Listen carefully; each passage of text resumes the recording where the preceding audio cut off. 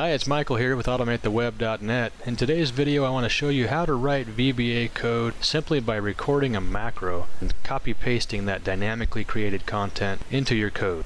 So in a previous video we looked at the VBA method getElements by tag name, and we scraped data from a web page and dropped it into Excel. Now let's say I want to sort this table of data alphabetically. I think I know how to write that code, so normally I would just start typing. If I'm not sure, go to Google and do a couple quick searches, but sometimes the easiest and fastest way is to just start recording a macro. So we go into the Developer tab, we click Record Macro, give it a name, and then just simply start performing your actions. I'm going to sort this data. I'm going to sort it by column A. There I can see the table is sorted. Now I'll click Stop Recording.